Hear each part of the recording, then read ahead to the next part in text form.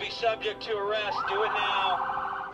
Growing up in Ferguson, Missouri, I was surrounded by all different types of people, and from the color of their skin to their economic status, but it wasn't really a big deal when I was growing up.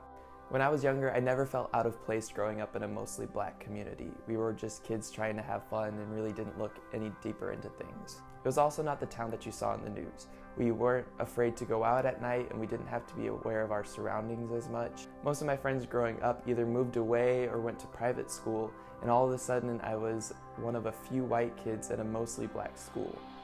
And at first I was really nervous. I didn't know how to act. I didn't know if I should try to fit in.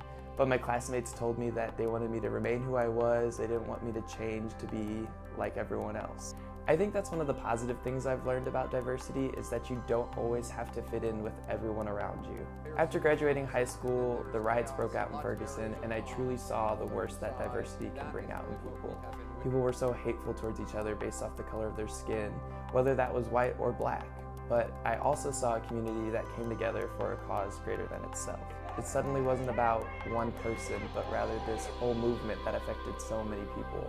I think there's a long time before we get over the differences between people, but I feel like there's definitely attention brought to it now. We all come from different backgrounds, and I think people should immerse themselves in cultures where they are a minority, because you can learn a lot from it.